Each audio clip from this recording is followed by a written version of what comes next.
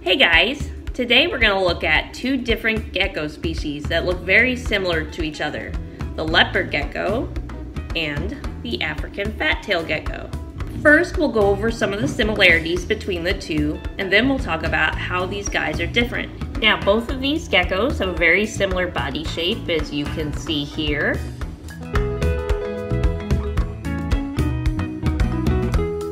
So you see they both have very bumpy scales, and also they both have feet with no adhesive toe pads like the arboreal geckos do. So yeah, they're both terrestrial geckos. They don't climb very much, they don't climb on branches and stuff, and they don't need those sticky toe pads. Now, another cool thing about these guys, they both have really nice fat tails when they're adults, and healthy ones have really, really fat ones. So in this little African fat tail, you can see he's not full grown yet, so he's got a smaller tail, but it's still nice and plump, as you can see. So one of the cool things about these guys is that they're both long-living gecko species. They both have a lifespan of about 15 to 20 years, so it's a pet that you'll have for a long time. As far as their diet goes, these guys are both insectivores with a main diet of crickets and mealworms. So we feed them the same thing.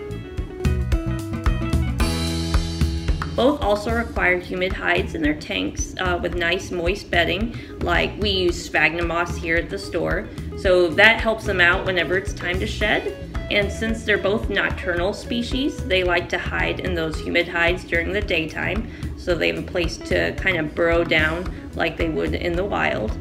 So these guys have very similar temperatures. They're both kept at a hotter temperature.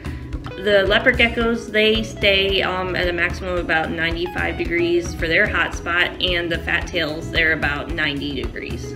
So as far as the tank size requirement, these guys have the same exact size that they need. For one adult, we suggest a minimum size of 10 gallons. And sometimes if you've got like more than one adult or something, you can go up to a 20 long. So even though these guys have a lot in common, there are a few major differences. So even though these guys basically look the same as babies, as I'll show you in these pictures right here, they do look very different as adults as far as color and pattern goes. So as far as color and pattern goes, this is what the African fat tail looks like.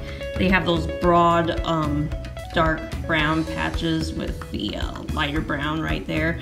Sometimes they'll get a white stripe running down their back, but that's basically it as far as these guys go.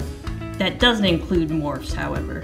Now with the leopard geckos, you get the brighter colors, you get the yellows, and then in some morphs you get oranges and whites and all that cool stuff. And then with theirs, they don't have as much striping as the African fat tails do.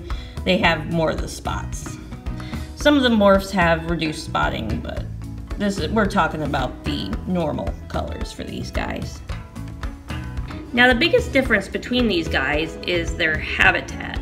Now the leopard geckos have a dry desert habitat, while these guys have a more humid tropical habitat. For the leopard geckos, we use bedding like Desert Blend, which is a nice walnut shell bedding. And then for the African fat tails, we use a more tropical bedding that retains moisture like Jungle Mix mixed with Repti bark. So with the African fat tails, we do spray their bedding every day. With these guys, we do not, because they have the dry walnut shell desert bedding.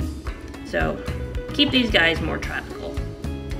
Now, other than that, the only other difference between these guys is where they come from. The leopard geckos, they come from Pakistan, and the African fat tails, they come from West Africa.